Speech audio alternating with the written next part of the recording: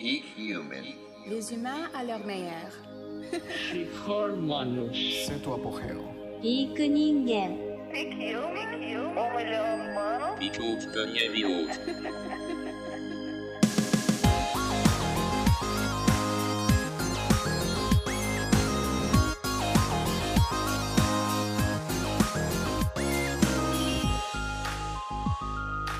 Hey, how's everyone doing? We're living in some strange times. I really hope we find a way to end racism in the US and the world, and I hope justice is served for that horrible police officer. I'm here in LA and just tried to go to the post office and found that it was closed, and storefronts in the Venice/Marina Del Rey area were being boarded up. We all got messages to our phones saying a curfew would be enforced at 5 p.m. My friend got beat up in Santa Monica for trying to stop looters. I don't know why he was trying to do this, but it looked pretty scary. Violence is not the answer. I hope everyone stays safe and we make some changes in our society. Sorry if I sound a little dreary. It's hard to get excited in these weird times. Today we have Dr. Cate Shanahan back on the show. There's a few great people who have made it on twice. Dr. Ted Naiman, Ivor Cummins, Dr. Paul Saladino, and I'm talking to Dr. Bill Schindler again tomorrow. Please go back and catch these awesome repeat guests, as well as all the other great episodes in the back catalog. For those who don't know of Dr. Cate, she was just on Bill Maher's show Real Time, where she talked about ancestral nutrition, avoiding seed oils, running on fat, and staying healthy as a #1 goal during the time of the coronavirus. It was such a treat to hear someone from our health community make it to the mainstream. Bill seemed to support her message 100% and didn't even start with his plant-heavy leaning ideas. I was just so excited to see her spreading these messages. I wanted to have her back on. I also have been reading her new book, The Fat Burn Fix, and I'm thoroughly enjoying it. She goes into a lot of interesting details of her new information in this episode. Don't forget to get your orders in for Nose to Tail this week. We still have some in stock. If you haven't heard about it yet, all the info is on nosetotale.org. We ship out grass-fed, grass-finished, beyond organic beef, buffalo, and high omega-3 and low omega-6 pork and chicken. It's from our small ranch in Texas and shipped out to the 48 contiguous U.S. states. We have all kinds of organs mixed into ground meat products, the bones, sausages, even beef jerky and beef sticks. Check out all the great stuff at nosetotale.org. I'd also like to give all you listeners first access to the new Sapien Tribe. We're making our cult official. Just joking, but we have a special lifetime access deal on sapien.org right now, especially for Patreon supporters and podcast listeners. We're going to expand our offering from the normal Patreon perks and add a lot more exclusive content and features. Learn more about it at sapien.org. Thanks for being a part of the Sapien community, and please enjoy this week's episode with Dr. Cate Shanahan. Okay, here we are, Dr. Cate Shanahan, back for round 2. Hi, Brian Sanders. I'm glad to be here. Survived round 1. It was a battle. We just went over what we talked about last time, and it was quite a lot. Yeah, good stuff. Well, I know there's some more good stuff to talk about because I have your new book, and we talked about it last time, how you're coming out with the Fat Burn Fix, and I'm in the middle of it. It's awesome. And I also saw you on Bill Maher, which was really cool.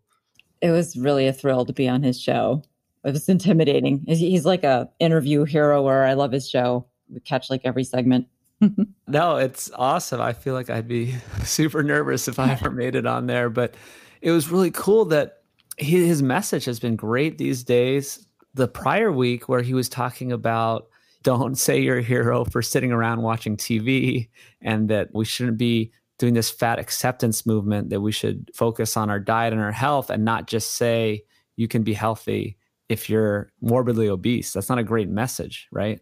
Oh, yeah. I mean, Bill Maher is such a thought leader. That's what I love about him, because, he's responding to this whole blowback from fat shaming, right? So there's been this thing forever where people who are overweight get singled out as being somehow, morally lapsing.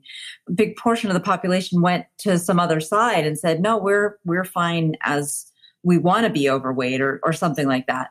And I think so what he's responding to is, let's stop lowering the bar on health, because maybe, some people are happy with being obese, but it doesn't necessarily mean that you're healthy. So let's not confuse the two. And I think that's a very important message.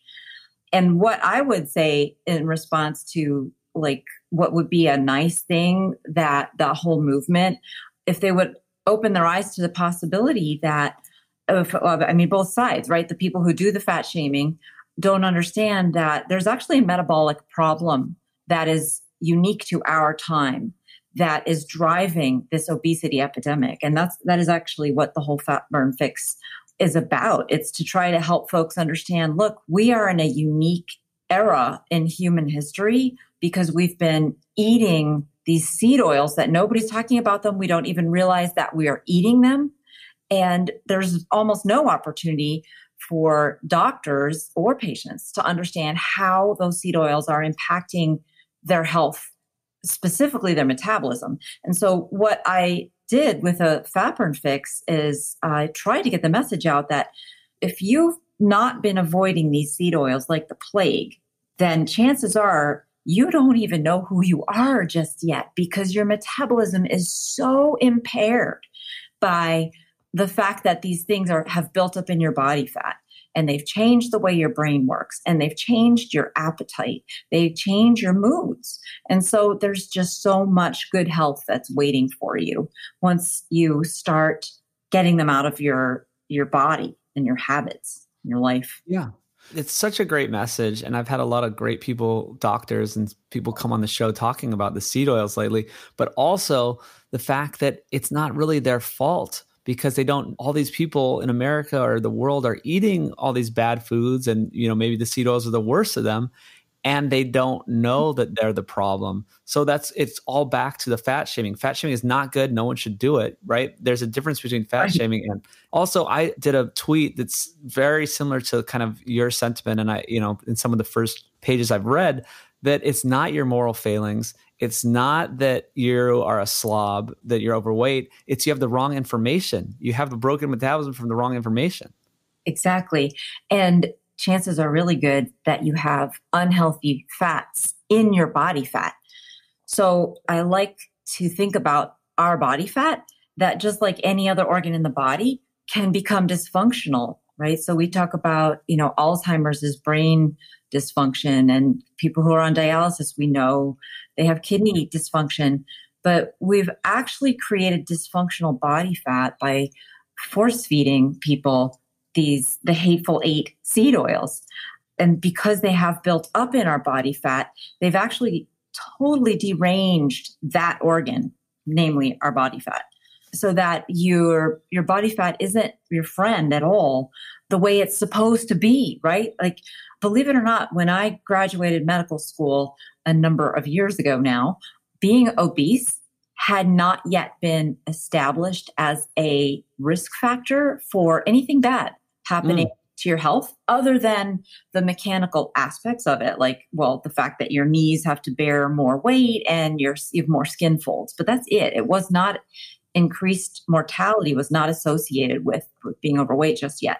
Now, you fast forward a number of decades, and now we know that not only is there increased mortality, but like the next generation of children that is more overweight has a shorter lifespan by like 2 decades.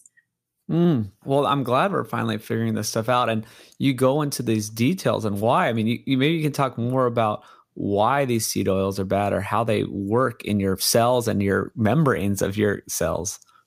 The seed oils are bad because they are unstable, because their fatty acids are unstable. So when you're talking about fat, you're talking about something that's made out of fatty acids. So we've heard of saturated fat, and that's supposedly the bad fat, right? That's in animal fats and butter, some steak.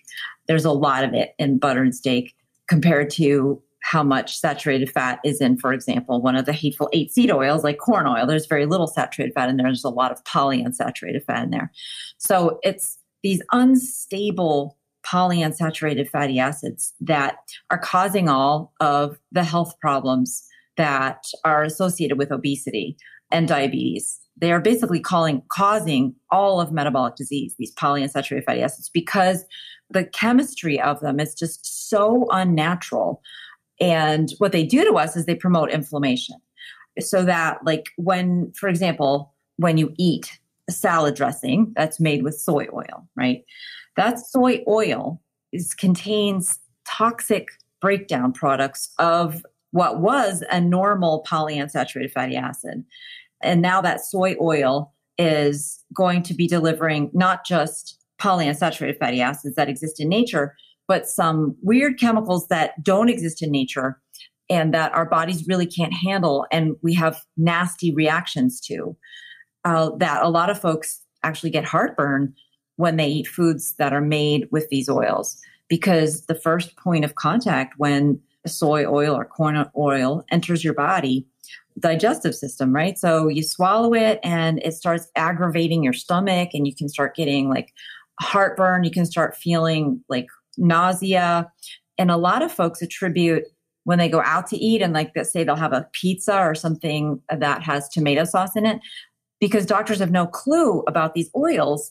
The doctors will have told them, oh, well, it's the acid in the tomato. But that's actually not the problem at all. In fact, if you had a pizza made with olive oil and you still had as much acid in the tomato, but there was no seed oil in there, you could probably do just fine and enjoy a slice. Well, this is 100% correct. In my experience too, is I used to get heartburn all the time. And then I just stopped eating all these seed oils, and I've never gotten it again. And I eat very acidic foods, and it's completely fine. Yeah, I went, my husband and I, we went out to a sushi restaurant. And so the sushi's great. Raw fish is great. No fats to worry about in there, but he wanted to get a salad for some reason. And the salad dressing was made out of, they said we always grill the servers to find out what exactly they're making. So that's how I make the decision of what I'm going to order. So he was like, oh, you're such a freak with this stuff. I'm going to have a salad. And by the way, I'm going to have some deep fried tempura, right? Because I'm tired of it. Like it's kind of like you can't go out to eat. You can't eat like a normal person, right? So he was just like, he wanted a break from all that. And so I had a little tiny bite of the salad with some dressing on it. And by the time we walked home from the restaurant, half an hour later, my stomach was gurgling, and his stomach was upset too. So that was kind of the last time he had that little rebellion. He hasn't done it since. Yeah, well, I do that as well. I do that sometimes too, where I do that rebellion thing, and I'm like, I just want to live like a normal person, and then I always feel bad after. But I thought it was really interesting to go back to the Bill Maher thing, which I'll probably do a lot because he just kind of sparked a lot of points that I wanted to talk about. You were talking about coronavirus and the connection with the seed oils and kind of said, yeah, I mean, they're trying to blow up this thing like young, healthy people are getting sick. But I wouldn't classify these people as healthy, right? Because most people aren't healthy in America, and 88% are not metabolically well, but they're also, even the healthy ones are eating all the seed oils too. And you kind of talked about that. Yeah, you can't tell if somebody's healthy based on just the fact that they aren't overweight. That's like a message that I can't reiterate enough. And I talked about it also while I was working for the Los Angeles Lakers, because all of those guys were obviously some of the most fittest people on the planet. And yet when you looked at their blood work or you asked them how they were feeling, they had serious abnormalities on blood work. And a lot of them were struggling with problems from inflammation. And I talked a lot about what happened with Dwight Howard. I've talked about that before. But with Bill Maher, the point I really wanted to get across to his audience is that the best thing that right now a person could do to boost their immune system is to stop eating these seed oils. Because the reason actually he invited me on his show is because he had heard me say that I would stake my reputation on the idea that if you take away seed oils, you just subtract them out of the American food chain going back, say, 5 years, just an arbitrary number. Today, we wouldn't have anyone under the age of 65 in the intensive care unit or dying from coronavirus, because most of what's killing the young folks isn't the virus itself. It's the inflammation when the immune system gets activated to eradicate the virus. So people are dying of their own immune system not functioning right. It's supposed to be just a little bit of inflammation, kind of like a little flamethrower, kind of targeting viruses and cells infected with viruses, causing inflammation on purpose. And then we're supposed to be able to have like a fire hose dousing out that fire. But instead, because our body fat is full of these seed oils and our diets have been so full of them, that our cells now are too full of them. So instead of having water in that fire hose, it's like we're putting gasoline out there on a fire. So it just makes it worse. And what that translates to in the hospital is people's lungs filling up with fluid.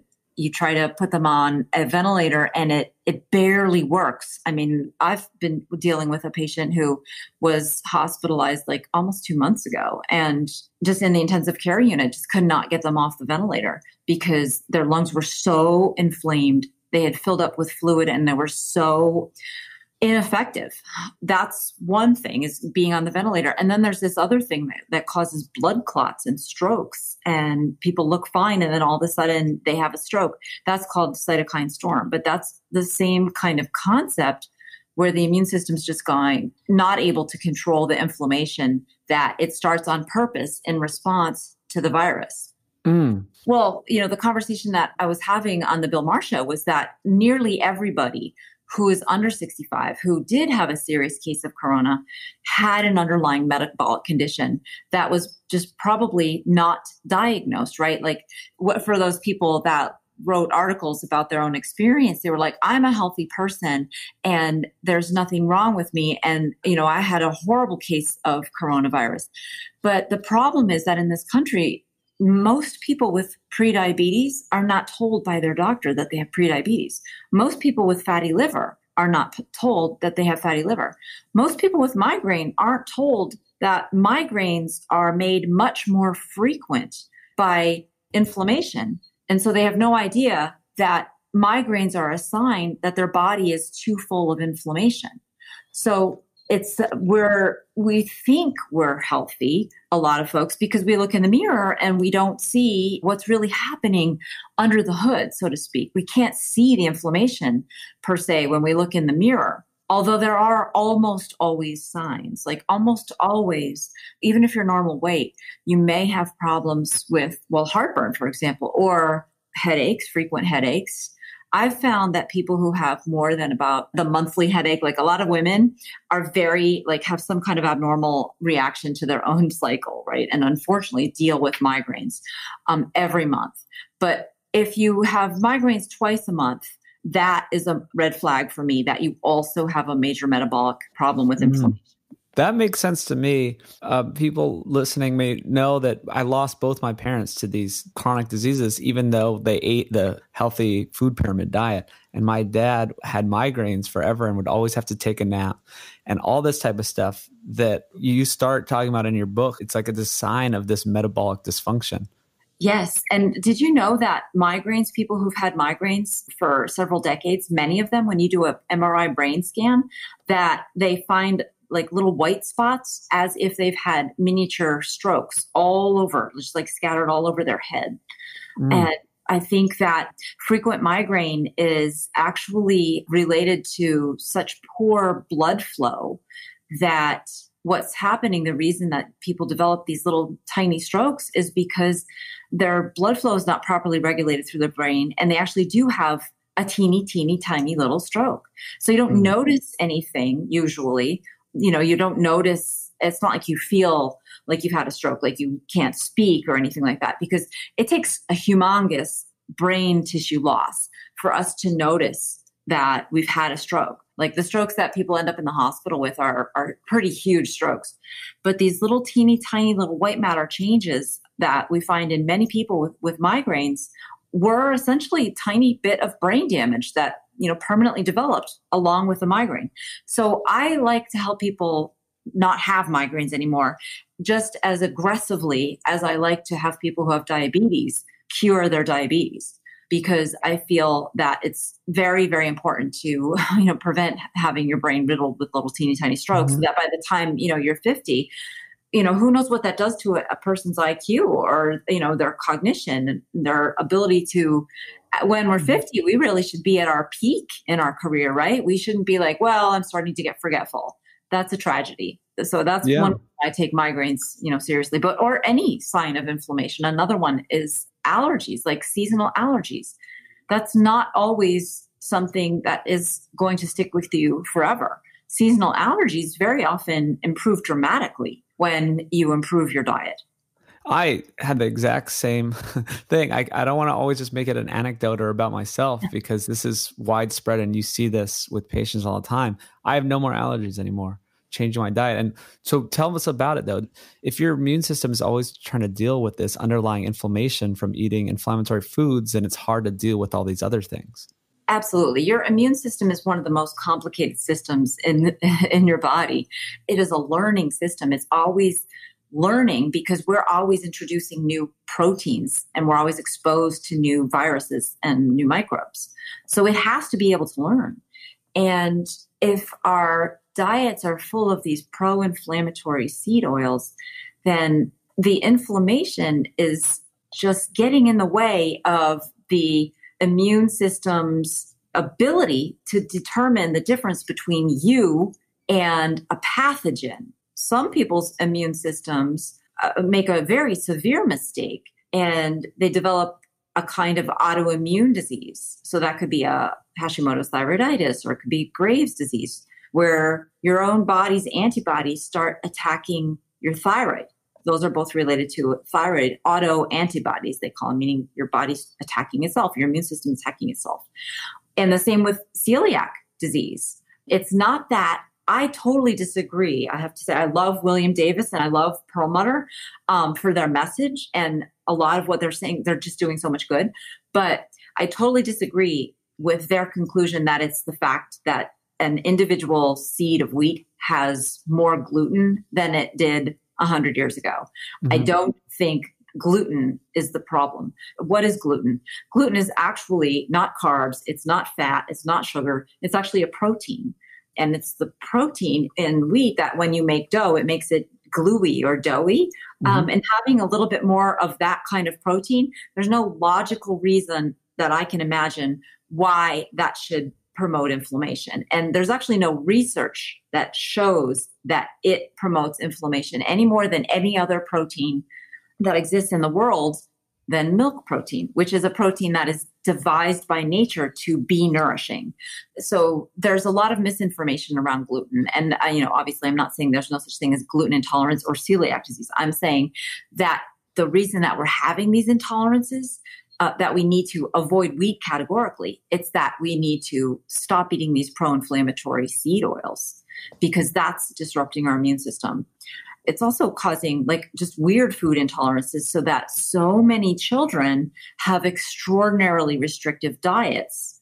And that's a huge problem because it means their parents now are going to have a much harder time eating healthy themselves because either they're going to have the same restricted diet as their child, or they're going to have to make two separate meals. And, people have hard enough time making one meal from scratch. Yeah. So it sounds like to me, the problem is that kind of the other inflammatory foods, or maybe it's the seed oils that are causing sort of intestinal permeability. And then the gluten goes through and then the body, then the normal idea of the gluten intolerance of the proteins in the body, not knowing the difference, right? So it's like we blame it on gluten, but maybe the root cause, we always want to look at the root cause is the intestinal permeability or the disrupted microbiome or whatever that's causing. Yes. And if you want to look for a culprit that can do all of those things, you need look no further than these pro-inflammatory oils, because I cite this in Deep Nutrition, that there's research showing that you feed mice diet high in polyunsaturated fatty acids, and it dramatically changes their gut flora. And you develop a gut flora that is associated with obesity. It's associated with anxiety. And definitely, if you have an abnormal gut flora, it's very difficult to maintain normal intestinal permeability or really any normal intestinal function. A lot of folks have stomach cramping or they have serious digestive irregularities, and that's very correlated with irritable bowel and the more serious form of irritable bowel, which is another autoimmune disorder, Crohn's disease and ulcerative colitis. Those are called inflammatory bowel. I actually ran into a study a number of years ago that suggested, according to their calculations, 30% of inflammatory bowel disease would be eliminated if people would just stop eating soy oil. And that, according to this article, all gastroenterologists should tell people. It should be part of the protocol. It should be part of the standard treatment of people with inflammatory bowel. And so that's Crohn's disease and ulcerative colitis are not super common, but they're about as common as celiac disease. So somewhere around like 2% of the population, if I have my statistics right. Yeah. But you get the seed oils. I mean, so this is just like a standard doctor's magazine with just the minimal understanding of how soy oil promotes inflammation, not even like the more detailed information. Like this is just in the diet. The way I talk about it is what happens once it builds up in your body fat. So they're saying that 30% of Crohn's disease is due entirely to this oil, not to mention the other oils, right? Not to mention all the other complications that arise when it's been in your body fat for a long time. And now your immune system is disrupted, kind of from the inside out, right? Like, so they were talking about it, the effects of it just on the superficial, like the internal gut level, not like what happens when it's your body is composed of this stuff. So I found that was an extremely interesting article, and it hasn't been picked up by mainstream medicine, unfortunately. Yeah, really a lot of people a lot of good. I think this will happen in the next few years as mainstream medicine will catch on to this. But I want to get back to this gluten stuff a little bit, or just processed foods in general. It's so sad that people go gluten-free and then they replace it with a whole bunch of, there's like 30 ingredients, 40, 50 ingredients in some of these gluten-free products. And a lot of them are vegetable oils too. And that it's unhealthier than when you started. And I was spending some time with the family, and they had a babysitter who was 17, who was like 300 pounds. And this poor girl, I like trying to be healthy, or, doing the gluten-free stuff. And she ordered like a gluten burger with no bun. I was like, oh yes, she's doing it. And then she brought out her own like gluten-free bun. I'm like, oh no. So yeah, I think the bigger problem is that the processed foods, and I don't know, just people just don't have that right idea of nutrition at all. Yes, no, and it's not people's fault. Doctors don't either. I went through medical school, and I learned a lot about nutrition, but I learned almost nothing about diet, like what a healthy diet is. Nutrition, when you look it up, means the process of turning nutrients into the human body. And I learned many, many, many credit hours worth of information on that topic. Like we learned about how amino acids turn into proteins, and proteins turn into all your body parts, right? So that is the science of nutrition. But what we don't learn is, what does a healthy diet look like? And the whole basis of what doctors learn in medical school comes from, this wildly made up, it's just a made up idea that saturated fat clogs our arteries.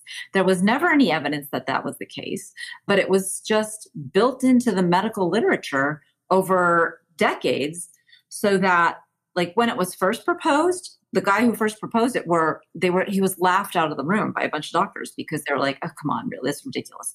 You're saying that a thing that composes most of our food is somehow clogging our arteries, like all of a sudden, when it never did that before in human history. And the doctors were kind of thinking, maybe it's cigarette smoking, because that's a new thing. And it's the smokers who fall over dead, not people who don't smoke. And the man who proposed that it was saturated fat, he poo-pooed that idea. And he just ingratiated himself in the medical education system, starting with the American Heart Association back in the 1950s. His name is Ansel Keys. I'm sure you know. Yeah. But like, that is such an important part of our American history, because it has had this legacy of nutritional misinformation and dietary misinformation. And what it did really is it blinded us to two very important things. One is, we've known what a healthy human diet is. We've always known. We just didn't teach it in medical school. It was kind of a given. It's what your grandmother ate. Mm-hmm. It's traditional cooking that doesn't involve candy, right? Because 150 years ago, there was pretty much very little candy, right? Mm-hmm. And so most of what people ate came off the land. It came from a farm. And that a healthy, viable farm was its own ecosystem that drove the production of healthy food that would be built into a healthy, naturally balanced diet based on the science of using the ecosystem to produce stuff that humans wanted to eat. Mm-hmm. And so actually health begins on the farm, right? Health begins with farming. And I think one of the things that is really interesting that's happened in this whole underground nutrition world movement has to do with the fact that we kind of overlook farming. We say that farming equates to wheat, right? Mm-hmm. We have to go back to what people used to eat in the Paleolithic era if we really want to be healthy. And I think that's missing a humongous body of information of the connection between, farming and health, and what is a sustainable farm. And that's a huge, important discussion that I wished I had time to get into with Bill Maher, because I know he is repulsed by way that we produce most animal products in this country, because our whole idea of farming is now repulsive. I mean, 95% of farms, and I'm kind of just making up that number because I don't really know what proportion of farms are like the Joe Salatin, the diversified farm, that where it is its own little ecosystem, like where you have the plants feed the animals, and then the animals produce manure that feeds the plants. You build up this healthy fungus in the soil, so you're actually not removing from the soil in the end, but you're adding to it, so that a piece of well-maintained farm actually makes the land healthier over time. And so that the more that this society farms, the healthier that they can be. And so that's where you get the whole Weston Price and his discovery of people who had been farming or herding and gathering in the same area for a long time were just so extraordinarily healthy that you wouldn't even believe it. Yeah, no, this is a great topic. I actually presented on this in Low Carb Denver right before the lockdown.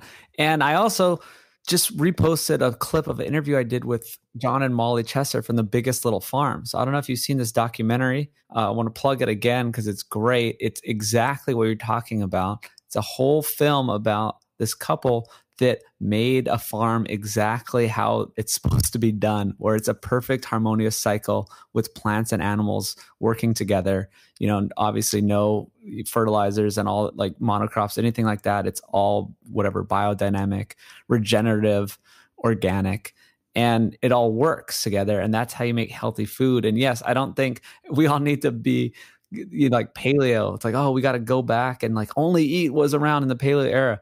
I think a lot of people get stuck in sort of dietary camps, and my job, I feel, is to not get stuck in any camp and look at all sides. And I'm talking to Dr. Bill Schindler again, who I had on the podcast before, who talked about this and how humans evolved eating meat and animal foods were highly prized and Weston Price stuff, but also how we always prepared foods traditionally and had ways to eat them well, and that we can eat dairy now because even though it wasn't around in the paleo era, because we ferment it outside of the body and do things to it, that make it more digestible. Or we can eat grains now because traditionally prepared grains are soaked and fermented and sprouted and all that kind of stuff. So I guess there's just a lot of nuances to this stuff.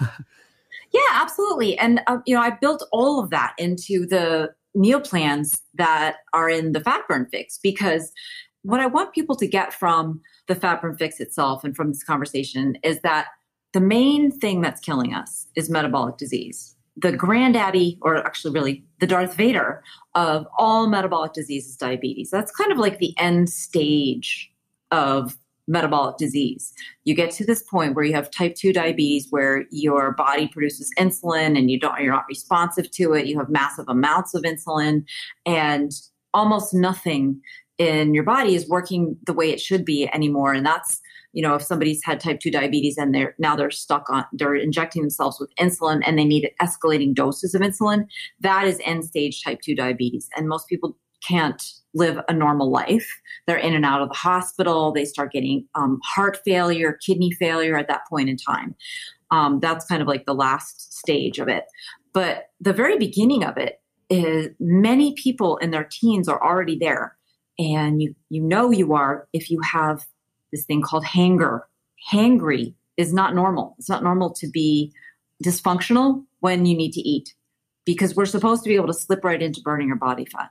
Mm-hmm. And so what I'm saying with the fat burn fix, because of these seed oils, how they affect our metabolism, they're causing the vast, vast majority of all the chronic illnesses. And all roads basically lead to type 2 diabetes.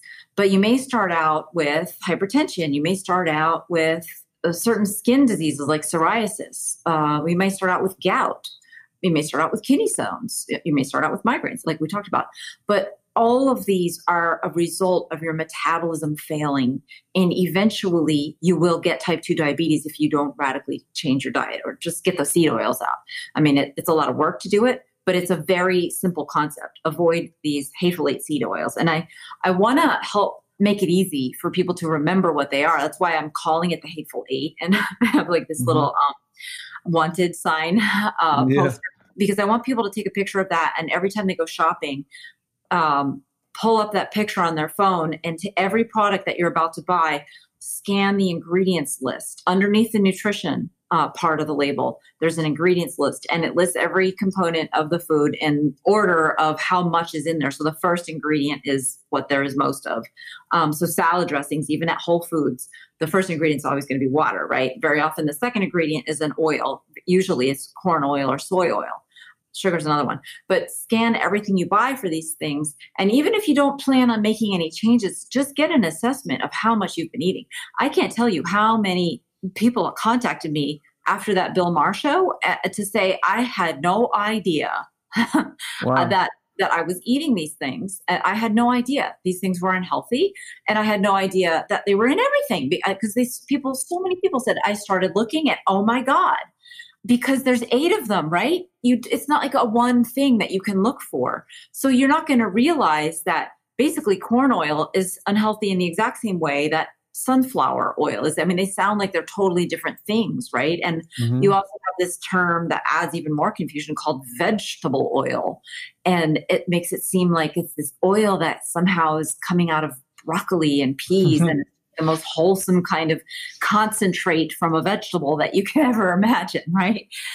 But I couldn't be farther from the truth. Vegetable oil is just the industry term for one of the hateful 8, because they're all chemically identical and can be used pretty much interchangeably to make these processed foods, which are essentially junk foods. Well, it's genius marketing that someone came up with vegetable oils, because yes, it sounds good. And yeah, I mean, if people just know that industrial seed oils, they're all bad. And I'll just list off the hateful 8 for people listening: canola, corn, cottonseed, soy, sunflower, safflower, grapeseed, and rice bran. So, I mean, people listening to this podcast will know to avoid all those, but you're completely right. No one in America, and I'm using no one loosely, but nobody in the mainstream knows that these are bad. They're in everything. It's almost like you could just tell someone, you don't even have to tell them to go low carb or low anything. Just say, hey, don't eat anything with these oils, any seed oils in it.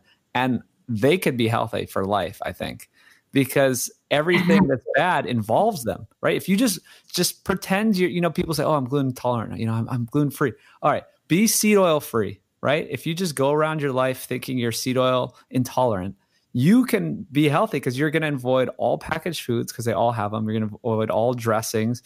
You're going to avoid so many things. You're only left with almost just whole foods. Right. But Brian, I don't know if you realize it, but you just said something radical, which I agree with 100%. And that is that diabetes, type 2 diabetes, which is currently, like, people say, well, that's eating too much carbohydrate causes that. I don't think so. I don't know if you agree with me on that. After reading, I definitely agree. I mean, I know what you're about to say, and keep going on it, but I'm out of this carbohydrate insulin model hypothesis. I completely understand how people can eat carbohydrates and be healthy. I mean, many people should avoid carbs and sugar, and it's a great way to go. And I love that way, and that's what I do. But I know that it's not caused by carbohydrates. Right. Great. I mean, so that's so important to understand, because then it means that, like, if you're a diabetic and you're thinking, oh my God, I have to change absolutely everything. I can't eat any bread. I can't eat anything I'm familiar with. I have to change. I'm going to freak out because I have no idea what I'm supposed to make my family for dinner tonight. Really, it's just the oils. And Yes, I don't think either one of us are saying that, sugar is good for you and carbohydrates you can just, load up on now. Mhm. Because once you have developed one of the early stages of diabetes, so in the Fat Burn Fix, I talk about how there's basically stages of diabetes, or I call it a spectrum. On that spectrum is insulin resistance. That's the second part of the whole development towards end stage type 2 diabetes. So insulin resistance, once you have insulin resistance, which is the very early part, now you have an issue with carbohydrates. Now you really have to pay very close attention to what kind of carbohydrates you get, right? So whereas before you develop that, you might be able to get away with some of the more, the sugars, the sweet stuff, the more refined stuff, you might be able to get away with that. But once you've developed insulin resistance, now if you want to have carbohydrates, they really need to get into your body in a way that doesn't spike insulin. And that's very simple. You just consume them in whole foods, right? Or the traditional method of preparing bread is using not wheat flour that's been pulverized and will dramatically spike your blood sugar, but whole wheat seeds that have been sprouted and just kind of mushed into a dough and baked into a bread. And I've tested the theory on whether or not there is a significant difference between whole wheat bread and sprouted wheat bread. And there's definitely a difference. So I had a couple of patients who were insulin resistant / pre-diabetic. They actually were pre-diabetic, but they were, you can't be pre-diabetic without being insulin resistant. So this was a pre-diabetic person, or a couple of pre-diabetic people. And I had them have the identical sandwich with their normal bread versus the Ezekiel bread, and their blood sugar. I was watching what their blood sugar was doing through this piece of technology called a continuous glucometer.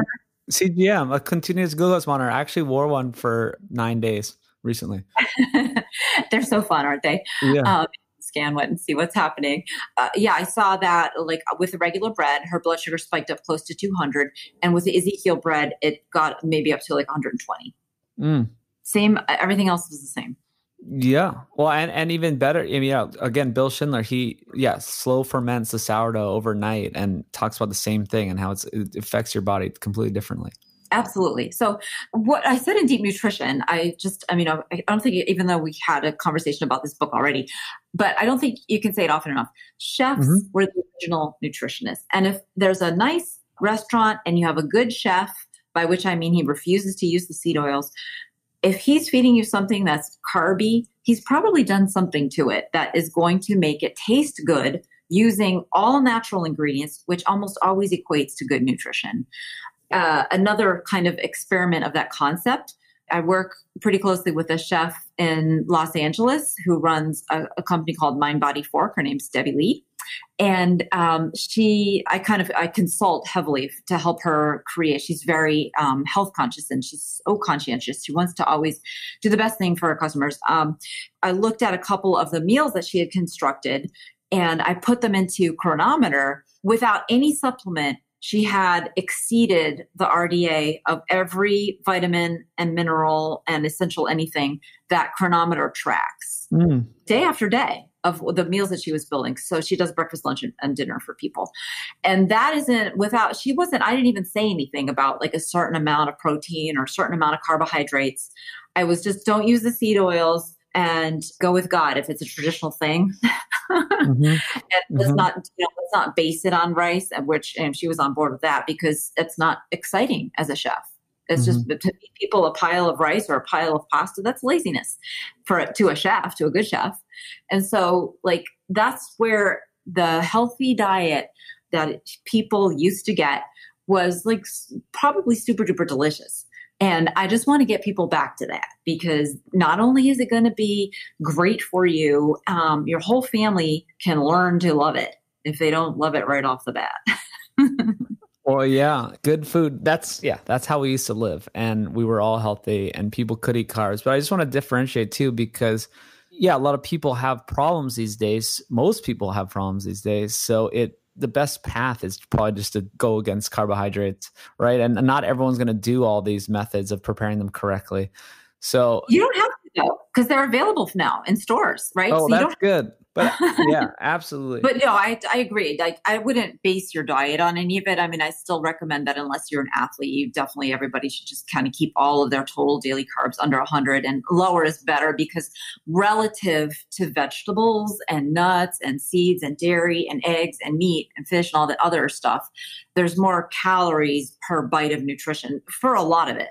Yeah, you're going to have more nutrient-dense foods, or all the ancestral foods and the traditional foods. Yeah, I always go to nutrient density too. It's just that I know they're delicious, but these kind of bases like the rices and pastas aren't nutrient-dense. They're not great for most people, and you could be getting better nutrition elsewhere. Right, exactly. But you can do things like quinoa, right? And because a lot of folks who are vegetarian, they really rely on the starchy, to a carnivore, what seems like it's very starchy, like your quinoa and all the ancient grains and that sort of stuff. And they can do very well as long as they don't pulverize it into a flour. Mm-hmm. So it's not like you have to do any special processes. But you can sprout them and enhance them and make them even better, because I don't think that most people have trouble with lectins. Now, I mean, you can definitely do better for your body by sprouting and neutralizing some of the anti-nutrients that are in seeds.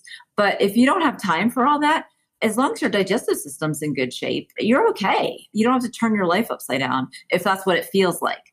And if it doesn't seem like it's worth it to you. Now, some people just have the funnest time sprouting things in their kitchen, and they like the flavor profiles, the way it changes when you sprout it.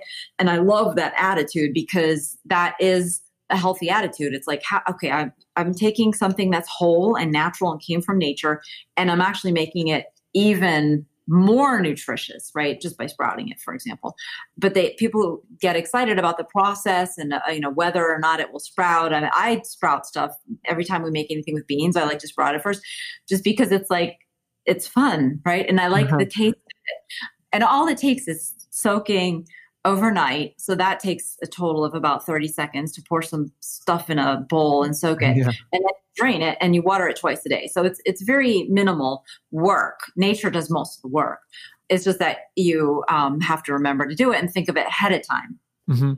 I agree, though. It's fun. I started fermenting, sauerkrauts and stuff like that. And it's just fun. Yeah. I mean, you're participating in the process. So that's cool. I want to go back to, you mentioned like hangry. I thought that was really cool because, well, basically you keep writing these great books of all my thoughts, and I'm like trying to, write my own book, and it's all about satiety. And so we're really on the same page. And, the whole deep nutrition is very close to the idea of sapient diet, which I didn't know, you had this whole idea of the human diet already. Deep nutrition was very similar. So talk about more of that hangry stuff and how your body, it's not getting fueled correctly. Right, absolutely. And the reason ties to what happens when your body fat has been infused with so many of these polyunsaturated fats from the hateful eight, right? So over when you're born, your body fat is more the composition as nature intended, which is to say, like all other animal fat is supposed to be, mostly monounsaturated fat, followed by a tiny fraction of poly, somewhere around 2% to 5%. Hopefully children are not now being born with abnormal fatty acid profiles, but the research hasn't been done yet. But so regardless, let's just say it's still normal. Over the years, as your diet contains somewhere between 30 and probably 60% of the average person's calories are coming from these seed oils. And so that means that as a percentage of your calories, these PUFAs, the polyunsaturated fatty acid part, constitutes somewhere between, maybe 15 and 30% of your total calories that would be reflected in your body fat over a certain number of years, because you just keep eating them, and your body can't do anything with them. If we only need 2 to 4%, then that means we only construct that small portion of our body. 2 to 4% is made out of polyunsaturated fatty acids. But when we exceed that, there's nothing to do with them other than storing in our body fat. So over the years, our body fat gets more and more dysfunctional as these pro-inflammatory fats build up. And what I mean by dysfunctional is it doesn't fuel you between meals. It doesn't keep your energy levels up, so that you get in this strange place where a couple hours after breakfast, and all of a sudden you're hungry. Now your breakfast might have been, 300-400 calories. And if you're not doing very much activity, that should easily last you till lunch. Mm-hmm. But, 2 hours later, you might be hungry depending what you ate. That's because your body put all those calories, took them out of your bloodstream quickly and put them into storage. And what's supposed to happen is that now your body fat starts releasing that stuff again. But when that happens and it's releasing too much PUFA, the PUFA is not a good fuel for your cells. And instead of producing energy, what happens is your cells, the little energy factories inside your cells called mitochondria, they start releasing free radicals, which promote inflammation and oxidative stress. And instead of getting energy, that cell is now running out of energy and getting only inflammation. But to meet its immediate energy needs, because the cell would die in a matter of seconds if it couldn't, it has to reach for an alternative fuel. What that is sugar. Mm-hmm. And so what happens is that somewhere around 2 to 3 hours after you ate your breakfast, which is usually a very low fat breakfast when this happens, then your cells are now reaching for all sugar all at once. And they're slurping sugar out of your bloodstream. And our bloodstream is only designed to hold a tiny amount of sugars. It's 4 grams, which is about a teaspoon, is in the entire bloodstream. So that's 16 calories. So you might imagine that, all of a sudden your cells are now slurping blood sugar. What's going to happen? Your blood sugar's going to drop. And what happens when your blood sugar drops? You develop hypoglycemia symptoms. Anybody who's gone to the doctor for these symptoms has been told that they have this condition called hypoglycemia, which just means in Latin, low blood sugar. Doesn't tell you anything about what caused it. But most doctors will tell you, go ahead and have something to eat. It means you need to eat to regulate your blood sugar. And it makes it seem like snacking now is promoting good health. Terrible advice, because it's actually making the problem worse, especially since what you're snacking on probably be loaded with very refined carbohydrates and sugars, raise your blood sugar, spike more insulin again. So you're going to be on these energy cycles of energy highs and energy dips all day long because your body fat isn't working right. So that's what it means to be hangry. If you get hangry is kind of synonymous now with hypoglycemia symptoms. You get irritable, you can't concentrate, you get anxious, you can get sweaty. There's a couple of other symptoms. There's actually 11 symptoms that I talk about in the book, The Fat Burn Fix, that I want people to start looking out for and tracking, because as your metabolism improves, those symptoms will disappear. And so I want you to pay attention to how you feel when you're hungry, basically. It's very simple. You don't need any all these fancy tests and all that kind of stuff. Although there are some really cool tests you can get, and you can do things like continuous glucometers. But really, if you just get attuned to how you feel throughout the day, your energy levels, and what happens when you're hungry, you can learn some very important things. You are gauging the health of your metabolism, and you're gauging your metabolic recovery. Yeah. The other important thing that I bring up and that I believe in, and it's in the book, is that if you're metabolically damaged enough, you're not ready to lose weight. Now, that sounds like a very depressing thing to hear, that no, you want to lose weight, you want to get into that bikini, you want to, look good for your daughter's wedding or whatever. And I'm saying, well, you might not be ready to make that be your real goal, like for rapid weight loss or anything.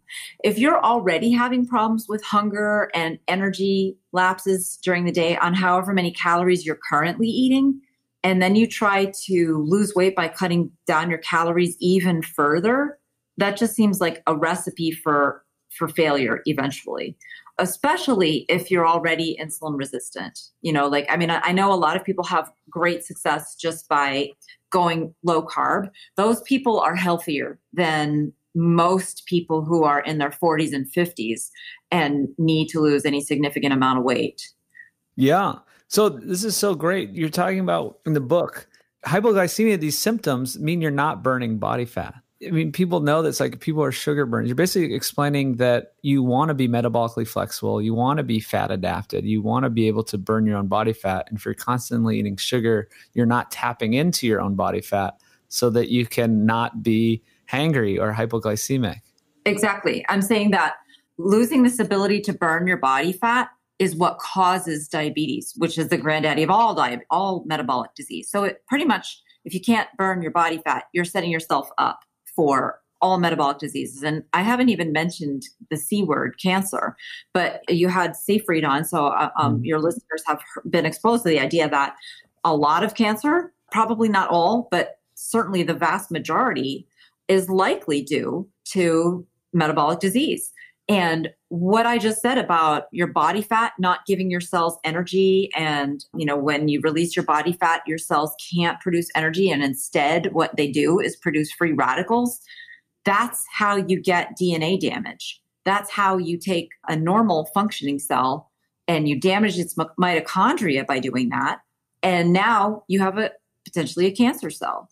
So I think that these seed oils explain most cancer. And again, a lot of folks in the low carb world, which is a very good world, I agree with the dietary premise of a lot of that.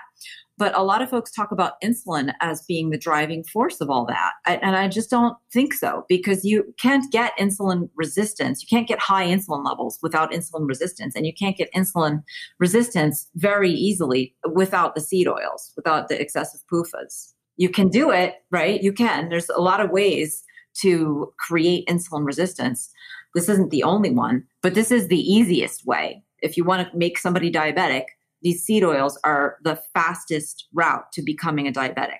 Yeah, it kind of comes down to the mitochondria too. I mean, that's Thomas Seyfried talking about. It all comes down to mitochondria, and the same stuff with the seed oils is it's screwing them up. Yes, exactly. I mean, you can't have mitochondria be healthy while your body fat is full of these things. And so that leads to like a question that I get commonly, which is, okay, I'm going to stop you. I'm sold. How long until my body fat is clear? And that's a great question. From radioisotope studies that were done around the time of a lot of nuclear testing in the 50s, they discovered that half of your adipose tissue has been replaced by brand new adipose tissue in 18 months. So in about 3 half-lives or 4 half-lives, you've probably exchanged the vast majority of it, nearly 100. So that's like 4 or 5 years. And that's in a normal weight person. It may be longer in an overweight person, or it may not be. But so most people are coming to the conclusion that, okay, yes, the answer to that question, how long until I'm totally clear, is 4 to 5 years. But again, in the interest of not depressing your audience, you don't have to be totally clear to experience massive health improvements, because there's like thresholds and the body's very resilient. And if you are fortifying your antioxidant enzymes, and I talk about the supplements, just a few little cheap supplements that help you do that most effectively. If you are eating the most nutrient dense foods, you're going to be able to deal with a low level of inflammation, and PS, you're having less inflammation, right? So because you're eating less and less of these things, and you're having a higher fat diet, and you're burning more of what I call them the clean burning fats, like the healthy fats that are in butter and whole food fats. They burn cleanly in your mitochondria without producing that nasty cellular smog called reactive oxygen species that causes inflammation. And even better is like once you start eating these clean burning fats, you're not on an energy roller coaster. You don't get hangry. So that alone is going to improve your day on day one, starting from day one. Yeah. Oh, so that's why you kind of mentioned in Bill Maher, the 5 years avoiding seed oils, that you kind of would stake your reputation on someone not getting a severe case of COVID. Yes. Yeah. Actually, so yeah, there was science. But you could get half of them out in a year and a half. And yeah, I mean, it's just good to know that just start avoiding them now. And I like that. Like, you don't have to be insane and like be depressed if you have one bite of salad with some salad dressing. But yeah, just get them out. There's a few more things that he brought up: needing sun and needing germs. I think this is really great that he talked about, and you didn't really get a chance to respond to that on his show. But I've been talking a lot about vitamin D and getting the sun. I didn't really talk about too much about the germ aspect of, I love germs. I don't really wash my hands. I'm like curling up with my dog who's super dirty. My strategy to fight off COVID or whatever people are trying to do is the opposite of what everyone's trying to do. They're telling us to stay indoors and just Purell everything. I'm out there doing what I can to get sun and be exposed to germs. I want germs. Like this is how the immune system works, is it builds up by being challenged. Absolutely. And it's a much safer bet that it's going to work out the way you want it to work out when you are not full of these, pro-inflammatory seed oils, right? Because that inflammation is just, I just can't tell you how much it gets in the way of your immune system functioning, doing right for you. Sorry, yeah, we should say that too. Because I am metabolically healthy, I am not worried. But yeah, if someone has all these other underlying problems, maybe they shouldn't be doing what I'm doing. But keep going. But yeah, I totally agree with you. In fact, there's, some reason to believe that, that we get like micro vaccinations, when we go outside and breathe other people's germs, right? So let's say we're talking about, just ordinary cold, right? Not something that's so emotionally charged as the coronavirus or politically charged. Just ordinary. Somebody sneezes on you and now you just been like loaded up with a whole bunch of viruses. Say maybe you got like 1,000 particles of virus. Viral load. Yeah. Big viral load. Yes. A healthy body we've got all this mucus in our upper respiratory system, in our sinuses and the back of our throat and saliva. That therefore is to wash viruses down in part, right? And so where does it wash them? It washes them into our digestive system. Our immune system starts in our digestive system. And so now you've just swallowed these viral particles, which hopefully your stomach acid is inactivating, right? So that it's denaturing the proteins that the viral capsules are made out of, so that the virus isn't going to be able to infect you anymore. But now you have a whole bunch of viral protein, which can act as an antigen. Like it can train the immune system of your gut to recognize this protein again in the future, so that you may actually be like some kind of micro vaccination might be happening. We do know that like polio virus, for example, the original vaccine for polio was a sugar pill. And those sugar pills were far more effective in producing immunity against polio than the injected vaccine, which came out much later. There's reason to believe that all kinds of amazing, I just totally made that up. Like I'm not basing what I said about like the microdosing. It's not like I cite like a journal or anything that. But our immune system is so smart, and we have these different types of antibodies, IgA versus IgG, and all layers of like different patrol cells looking for foreign antigens all throughout our body. And nowhere is it more complicated and more invested with immune cells than in our gut. And so I have to believe that, there is some technology in a healthy immune system that actually there is a benefit of being lightly exposed to pathogens below the infectious dose, right? There's an infectious dose that you have to have, and every virus is different. Some viruses have a super high infectious dose, and those tend actually to be the most aggressive viruses, like the Spanish flu of 1918. It seemed like it had a very high infectious dose. But anyway, so if you're talking about a virus that has a high infectious dose, then these micro doses are actually potentially protecting you. So it may be good to do what Sweden's doing in a way, right? Which is because they may actually end up winning in the end. It's all a gamble. Nobody really knows. We haven't played out this experiment before. But the whole idea of flattening the curve wasn't necessarily to reduce mortality from the virus. I don't know if anybody understands that. Very many people understand that. It was to not overwhelm the capacity of the intensive care units. Nobody guaranteed that flattening the curve was going to lead to fewer cases. Yes. Thank you for saying that. The area under the curve is the same. Yeah.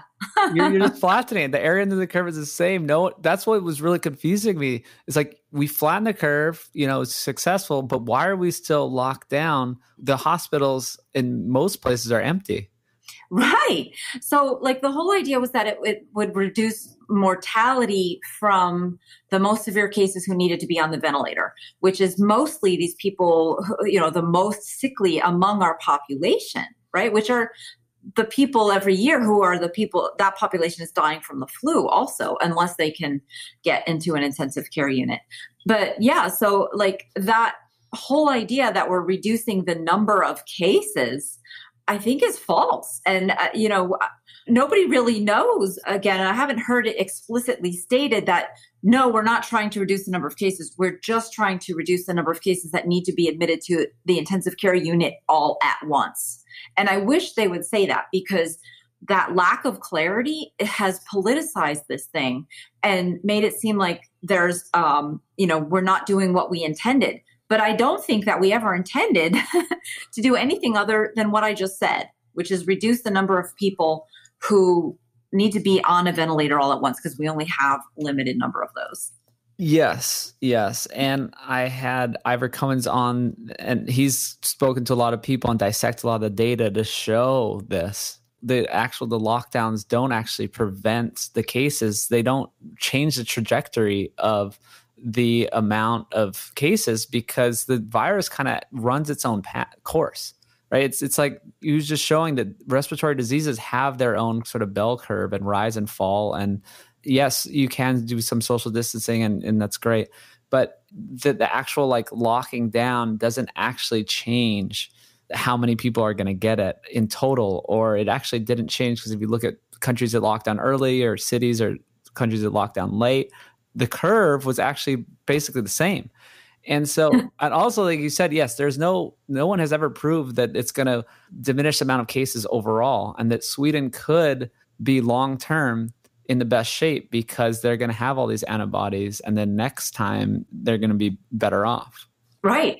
So, but Brian, to answer the question of why didn't they, you might be wondering, so why didn't they communicate that clearly? If that was really what they were after, is no, we're not trying to, we can't guarantee we're going to reduce the number of cases, but we can guarantee we're going to keep the ICUs from being flooded so that people can't be admitted into the ICU when they need to be.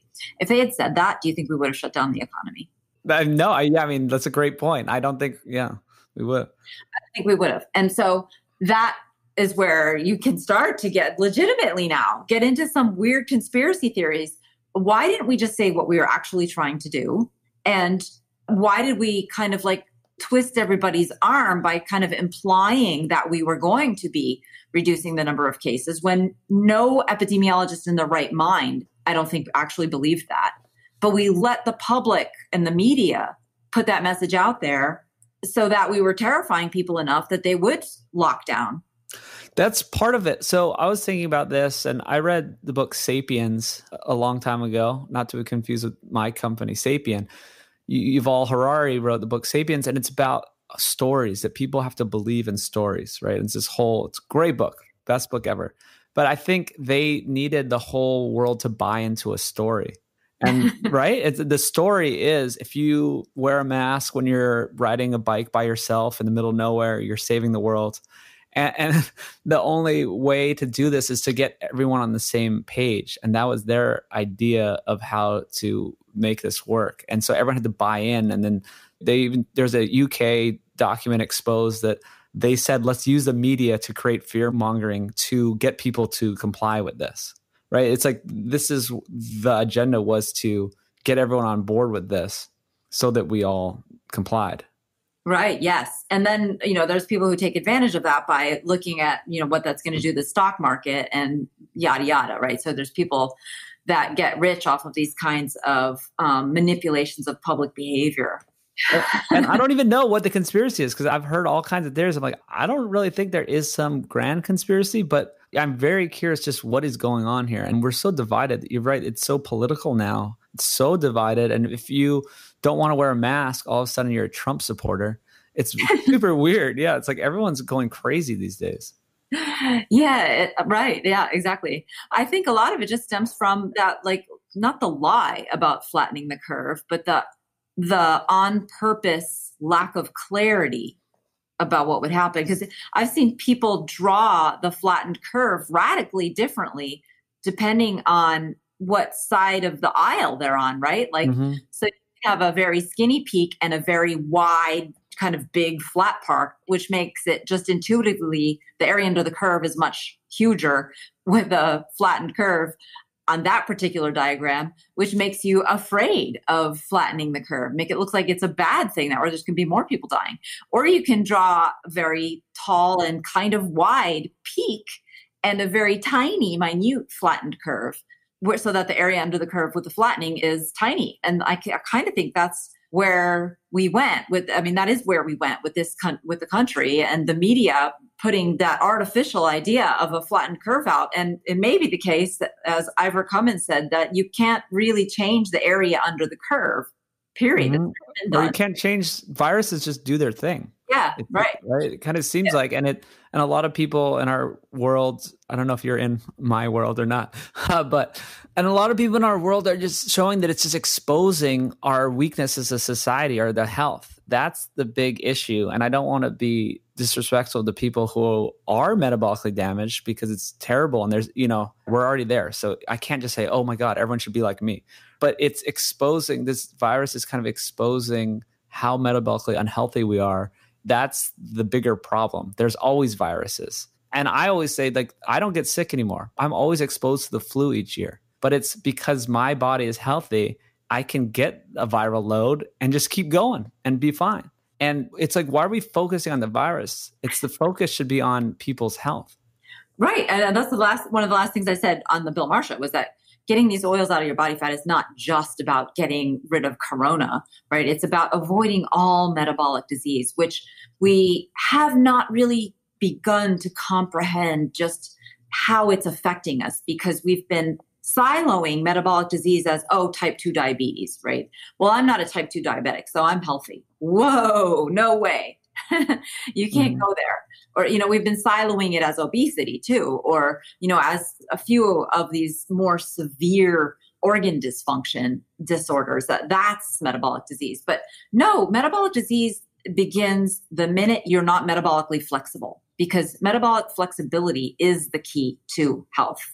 I mean, one of the biggest keys that there is, right? We're talking about energy, and none of your cells can survive without energy. Your cells are not like there's just these little spheres of like water balloons that are just sitting there. They are these incredibly intricate metropolises of transportation and replication and synthesis. They're just like little cities.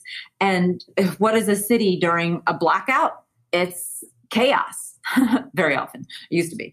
But I mean, your city can't function without electricity, without energy. Neither can your cells, neither can your body. So it's not the only aspect of health. There are a lot of others, and I talk about those in Deep Nutrition. You want to have healthy connective tissue. You want to have healthy DNA. You want to have proper DNA expression. You need a lot of nutrients. But the energy equation part of it, the metabolic flexibility, which means flipping back and forth from burning the calories and whatever you just ate to burning your own body fat, that is the key to metabolic health and the key to good energy. And I think a lot of folks, I want to just point out that folks think that their metabolism is healthy if it's fast. Like that's that's a common phrase. Yeah, right. Like I gained weight because my metabolism slowed down because I'm older. Wrong. Okay, metabolism didn't slow down. In fact, just sitting there as an overweight person, you're burning more calories per minute than a healthy weight person. Not just because there's more of you, but because you are using more oxygen to produce less energy. That's what burning calories actually is. Your metabolism is actually, you're burning more calories with less effort as an overweight person. You could argue that that is faster, although I wouldn't argue that. But you definitely don't want a faster metabolism because you already have that. What you want is a more efficient, flexible metabolism that is going to flip more easily, like I said, be metabolically flexible, be able to burn your body fat better.